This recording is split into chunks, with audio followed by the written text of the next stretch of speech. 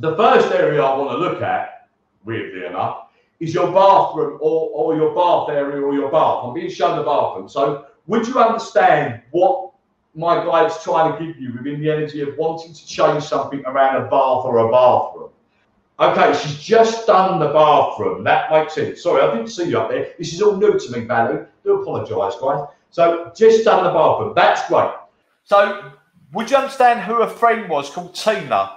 There's something about a Tina, Nicola. Tina was our friend. She killed herself. Oh, wow. Thank you. Tina sends her love. Oh, that wasn't nice, was it? Bless you. Yes, he's just come forward to let you know. He's wearing a bright red t-shirt. Actually looks like, and this is really weird, it looks like he's wearing a Coca-Cola t-shirt. Like with Coca-Cola written on it. Oh my God, Coca-Cola, it is him. I've got chills.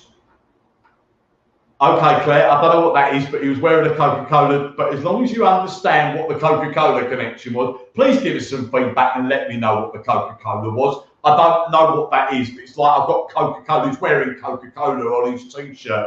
But if that makes sense to you, then he's obviously trying to validate something to you. Running joke about him having a can of Coke and not sharing.